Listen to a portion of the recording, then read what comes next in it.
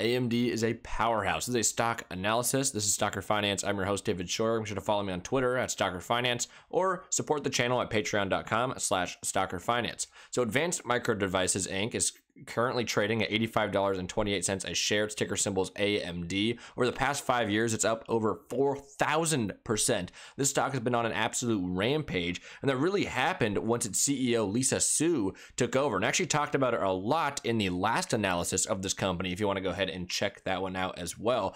But there's been a lot of new news that has come out, some acquisition potentially happening, and just some really interesting stuff, as well as the stock's been on a tear recently since the downfall or the pandemic low there in March. It is up about 118%, recovered to new all-time highs.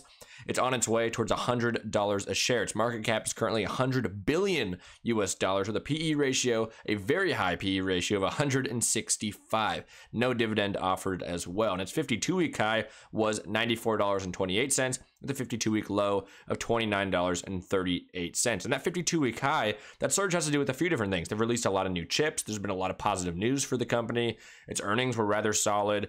And also, its competitors have been struggling, especially Intel had a bunch of flops with the chip. It has not been performing as well either, but I'm not going to talk about that as much in this video since that is that's past news as of now. But let's move on here. And the first thing I want to do is just go ahead and take a look at Intel Corporation, because a lot of people are wondering, how far can AMD go? It's worth $100 billion now, 4,000% over the past 5 years, basically over 1,000% the past year. Or actually, I don't know, it was 1,000% over the past year, but a significant surge over the past year.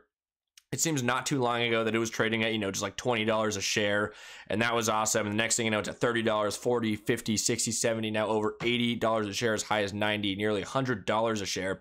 But the thing is, Intel's corporation here, obviously a significantly, large company with a PE ratio of just 9 instead of 145, or what was that again? 165 actually. But its market cap is $228.9 billion. If we go to a much more similar, hyped up company that's also has a stock that's very in demand with a PE ratio over 100, 104.5 actually, but Nvidia has a market cap of $352 billion. It also offers a dividend of 0.11%.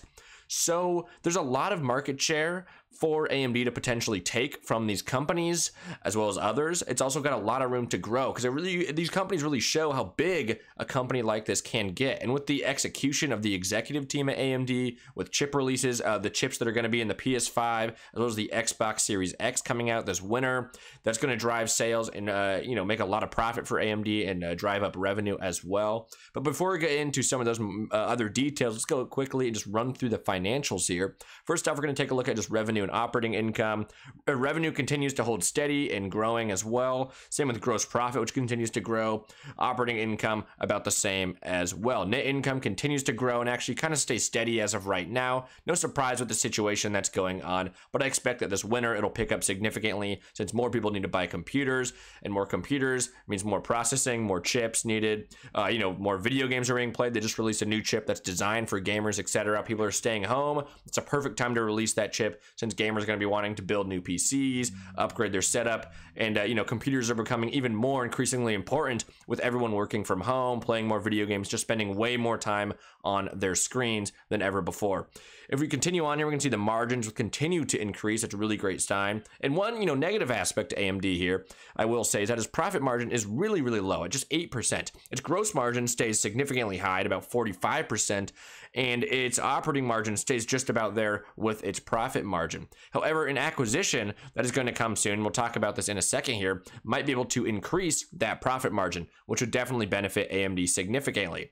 Operating expenses continue to grow as well. It's no surprise though, since they're doing a ton of research and development right now. A lot of things going on over at AMD with developing new chips, and research and development is the main operating expense, as you can see by this chart here. So there's nothing too much to worry about. You never really want to see operating expenses increase in a company, but when they're spending tons of money on R&D, researching new chips, trying to keep ahead of their competitors, or at least stay on par with them, it's pretty important.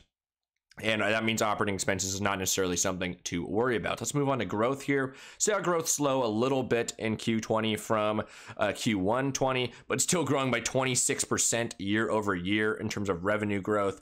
And operating expenses grew a little bit less than revenue growth as well, which is nice to see. Before that, it was surging. Their growth was as high as 50% revenue growth year over year as of Q4 2019. Then it slowed down to about 40% revenue growth as of Q1 2020. Still excellent growth there. That's exactly what we like to see quarter over quarter or year over year. Their cash reserves are booming right now. This last quarter, they had results of $1.775 billion in cash. A really absurd amount of cash to have on hand right now. Not enough for the acquisition that they're trying to make right now. So they will have to take on some debt for that. And again, I'm going to get to that in a second here. But it's really nice to see they're able to keep that much cash on hand, especially in these uncertain times. Let's move on here and let's talk about the acquisition. Now, I'm really sorry if I butcher the name of this company, and I pronounce it here. I think it's pronounced Xilinx. Xilinx. I might be horribly wrong on that. Please comment below if I'm wrong. I'm sorry, this might be a little cringy. Let's go ahead and take a look at this company here. So it is a semiconductor manufacturer. It's currently worth $28.81 billion. It's a publicly traded company here. Over the past 5 years, it is up 150%. So a very nice return over the past 5 years. Has a dividend of 1.29%, 52-week high of $123.78 with a 52-week low of $67.68. And that low is not during the pandemic, it's significantly before that. Actually, never mind. It might be during the pandemic. I'll have to relook at that up really quickly. I think that is the case, actually. Anyways, back to the video. Sorry about that little mistake there with a PE ratio of 46.16. So let's talk about this acquisition. There's been a lot of mixed feelings on it. Some are saying the finances just don't make sense. It's a good acquisition, but the finances of it just don't make sense. It's way too expensive. This is a $30 billion potential acquisition. It could be more than that, in fact, actually. So AMD will need to use a lot of debt. They'll need to do some crazy financing there. $30 billion. It only has, what was that again? If we go back to how much cash they have on hand, $1.775 billion. That's nowhere near $30 billion that's needed. So they will have to use debt, but this could be a long-term benefit for AMD. I think, they're in advanced talks right now. It seems very likely that this is going to happen. There's FPGA opportunity. There's 5G opportunity involved in this. Xilinx has better cash flow and better margins, which could help AMD. If we take a look at that right here, you can see the gross profit margin for Xilinx is significantly greater at 67% compared to AMD's 44%. Same with operating margin. They're at 24%, AMD at 11%. If we go at profit margin, I was talking about that earlier, AMD is at around 7 or 8%, whereas Xilinx is at 21%. And then free cash flow even, Xilinx has over $1 billion in free cash flow, while AMD is stuck down at $611 million. And although AMD is increasing on all these metrics here, they're improving over time, where Xilinx has been decreasing on some of them, it's still significantly higher than AMD's metrics. So if these metrics were to merge together, let's say, that would be a huge benefit for AMD and help them out significantly. And instead, sorry, fumbled my words there, especially when it comes to the margins there.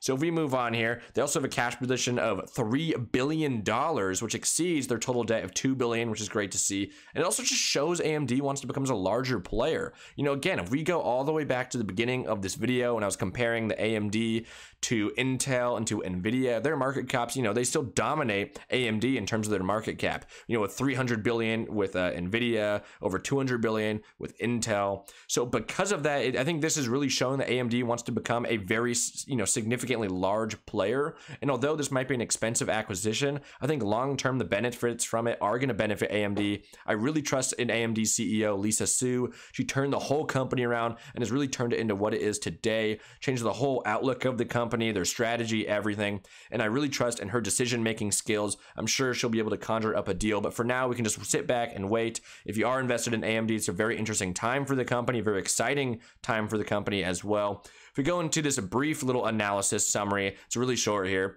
It's not undervalued for sure. I know I do a lot of companies based on value investing principles, and AMD is not one of those companies. It is not undervalued. However, it's a very popular stock that's high in demand, hence why its PE ratio is so incredibly high right now. Investors are pricing in future scenarios. This includes the PS5 and Xbox Series X, which AMD has its chips in, the acquisition as well, which is good in my opinion. Others might disagree with me. Let me know your opinion on that acquisition or potential acquisition in the comments below. below. Lisa Su is also just a powerhouse of a CEO. She's an absolute goddess, and she's been just charging AMD forward, leading the company to new heights. AMD also just continues with continued growth over time on almost all metrics, which is great to see. I know we saw a little bit of a brief slowdown in net income there. I know we didn't see a quarter-over-quarter growth there, but that's nothing to worry about.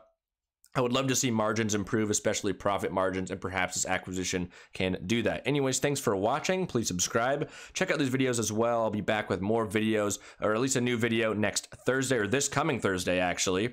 You can follow me on Twitter at StockerFinance, patreon.com/StockerFinance if you want to support the channel. Peace out.